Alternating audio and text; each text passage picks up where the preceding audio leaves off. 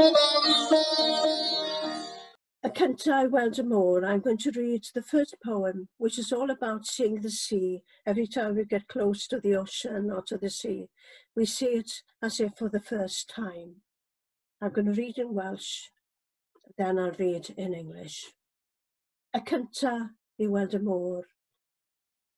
Gweld y môr gyntaf, dyna'r agosad Joan, a ddarganfod yn llygad agored yr arlais, cyn i ni ddidol yr eiliau sy'n rhwng nef a deiar, gwagle a gweilgi. Awn yn llawen tu a'i chwerthin, cyrraedd y tymor fflowns i'w chwedle, tafodau glas yn treithi gwirebau. A menyd, syllwn, heb allu deall, ble mae'r dyfnder, y dwyfol nad yw'n datgan ei hun, wrth swatio'n y dirgel.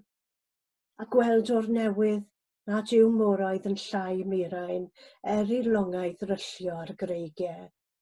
Cael synob bydd y cyffro, sy'n iasu yn ein genyn frau o'r newydd. Gweld y môr gyntaf, yw'r cyntaf Joan, a ddarganfod gwir ryfeddod. Seeing the sea. To be first to see the sea is the closest we may come to open-eyed discovery. There she lies, a temple helping us draw the line between heaven and earth, nothing and oceans. We travel gladly towards her laughter, reaching the skirt hem of her stories where her tongues tell truths. For a time, we stare, not understanding her depths, this divinity who will not reveal herself, hugging her secret, and see anew that a sea is no less beautiful because ships founder on rocks, because look, in her split-second waves, we grow younger with each frisson. Seeing the sea for the first time is the closest we may come to the wonder of eyes opened.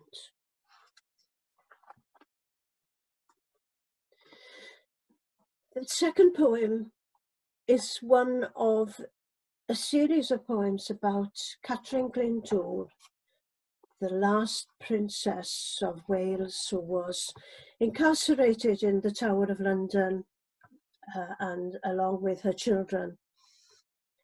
And I wrote a series of poems about her time there under lockdown, a very different kind of lockdown from what we've experienced.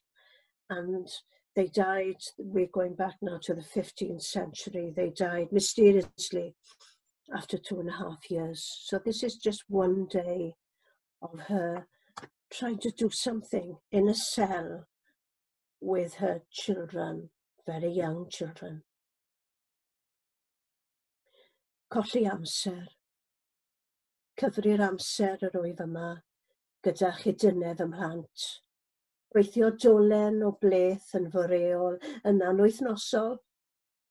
Nodi marc ar y mur, gyda'r gwaed a wasgaf, o gnoi y wynedd i'r byw.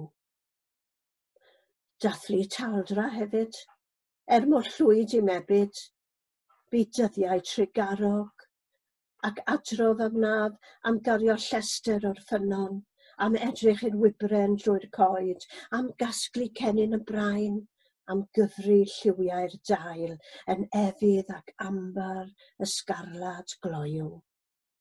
A'r llathr o atgof yw. Lost time. I'm counting time with strands of my children's hair, twisting one link from a braid each morning. Every week, I mark the wall with blood squeezed from my nail, bitten to the quick. It's how we used to mark their height. However grey their childhood, they were kindly days, and I recite again and again how we'd carry a pitcher to the well, how we watched the sky through the trees, how we gathered bluebells, how we counted the colour of leaves, copper, amber, radiant scarlet, the golden glow of memory.